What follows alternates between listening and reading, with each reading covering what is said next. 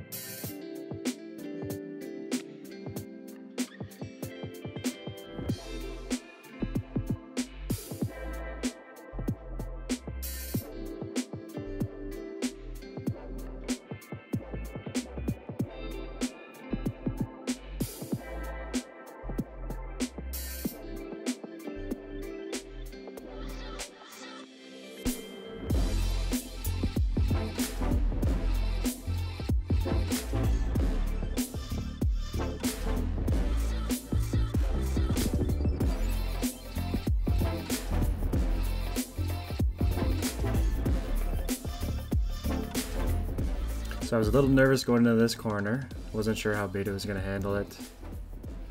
This is the dreaded Kingsway S-curve. It goes through the intersection well. It's not driving too fast. There's quite a bit of traffic too, so it can't really go any faster than the traffic. But the lanes are luckily pretty good here, so the car actually went through without an issue, which is great.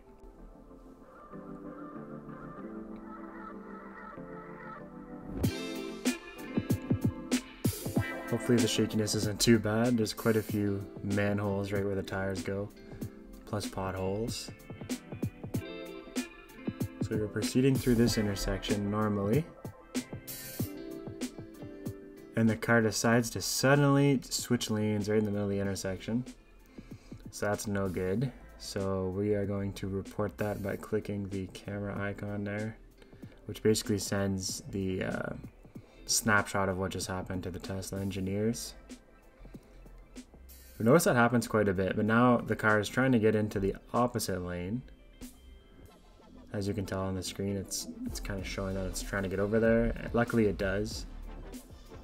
But I've noticed pretty often with my Beta drives that the car will switch lanes in the middle of the intersection, no signal, or weird things like that. Here it does well. It's moving into the left lane, stopping with the traffic here. We'll speed things up a little bit here.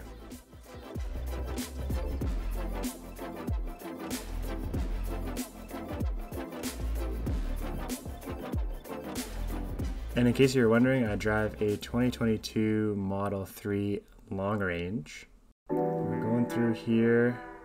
The car's doing actually a very good job at staying in the center. There's no lanes there.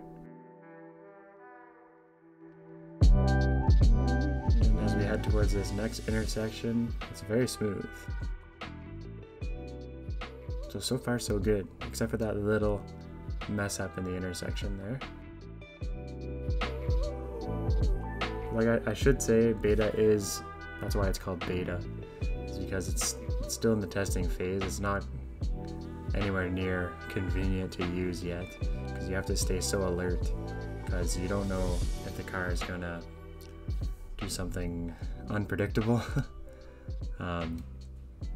Overall, it's actually pretty good, but it's just those weird little things that you have to really keep your hands close to the wheel so you can intervene.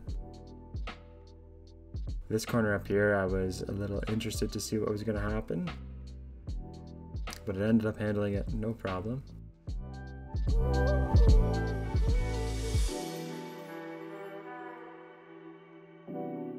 Slow the footage down here so we can see the approach to the next intersection.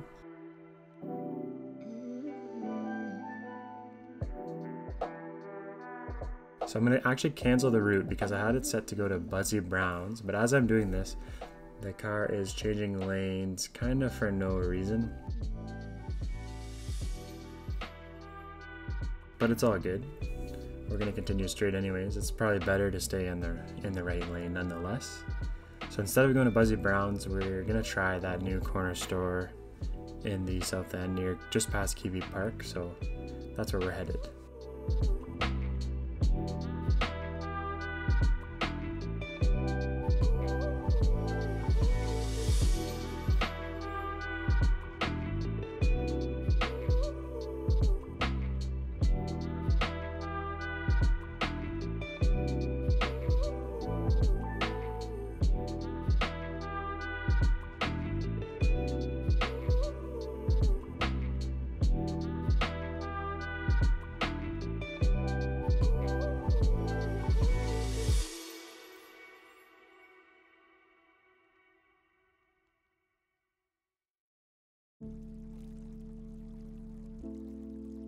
Gonna slow the footage down here again because something interesting happens where these people are in the middle of the road, so I take over because I didn't want to trust beta with those people's lives. The one girl was holding a baby and everything. I was like, no, that's not happening. So I disengaged but re-engaged right after. There's some chances I just don't you just don't want to take.